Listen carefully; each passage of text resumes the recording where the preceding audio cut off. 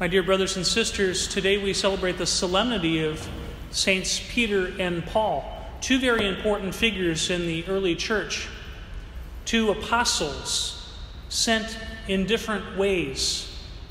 Peter sent to the Jewish people, Paul to the Gentiles.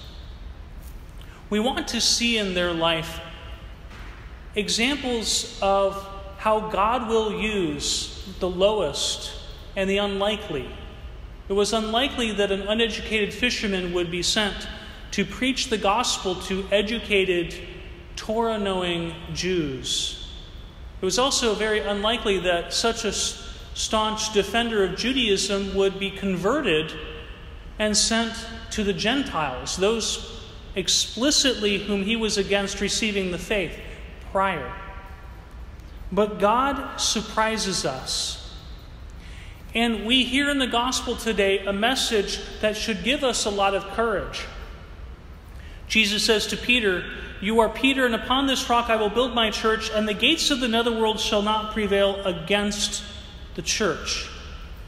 Now, oftentimes when we hear this as Catholics, we think that we have the kingdom of heaven set up like a city, and hell trying to attack the gates of the city of God, and that those forces won't overcome the gates of the city of God.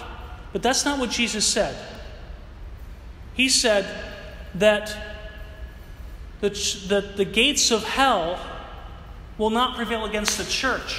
Now, when you want to control a city and to stop it from exerting any power, you go and you occupy the gates. And therefore you can control what is coming in and out of that city. The gates of hell not prevailing against the church means that the church is not on defense. It is on offense. The church is not sitting here in fear. Rather, we are called to be on the offensive. We only need to look at the Acts of the Apostles. The very story of the Apostle Paul, one who was persecuting the church, and yet the simple prayer of St. Stephen, asking that his sin not be held against him,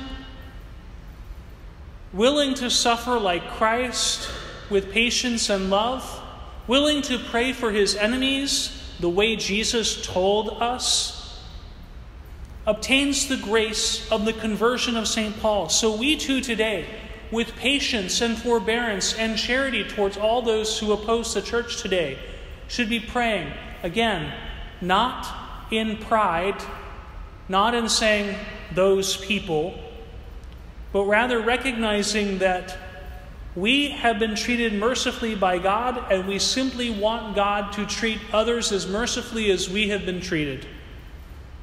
And so today we celebrate this great witness of Peter and Paul, their staunch preaching and defense of the faith, and we trust that the gates of hell shall not prevail against the church, but the church shall prevail because Jesus has spoken it.